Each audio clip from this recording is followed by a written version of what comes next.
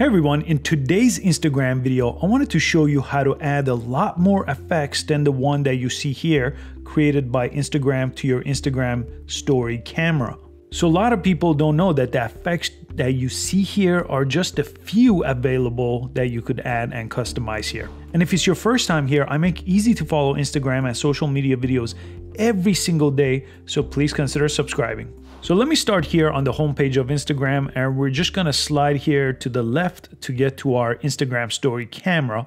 And on camera, I'm on normal mode. You could also be on boomerang mode and get the same effects. But on normal mode, if you just go here to the right of the camera, you'll have a bunch of effects that you could choose, and some require a face and some do not. I'm just doing it here on this Rubik's Cube, but there is a lot more effects than the ones you see here, and you could actually remove and reorganize these. So let me go all the way to the side here, and you'll see Browse Effects. If you press this option, it will bring you to the effects gallery that most people that I've talked to haven't seen at all. They didn't know this was part of Instagram story camera.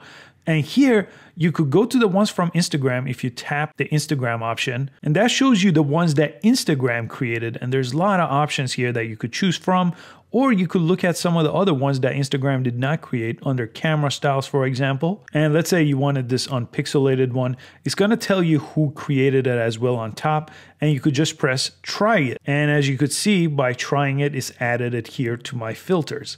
On the bottom of each filter too, when you see someone's name, you could press that and you could save the effect, or you could press more to remove the effect. Let me show you what save effect does. If I press save here, so now if I go back to the homepage here, the save effect is on the left of the homepage instead of scrolling all the way to look for something. So if I wanted to add, let's say, another one here, I could press halo on the bottom text, save effect, and now go over here and you could see next to my home on the left, there are the two that I saved. And anytime I could press the text on the bottom and I could press more and I could press remove, and that will just remove it from all my effects here. I could at any time go back here and then go to browse effects, or the tab all the way on the bottom, all the way to the right. And then I could view the effect, click on one, and then go ahead and try it, or press the download one that says save to favorite, and that will save it to my camera. So now if I exit out of here, it will be right here on the left of my home option. And as you can see, some have different options on top as well. So it's not just the one that you see by default. There are some other options, like in this one is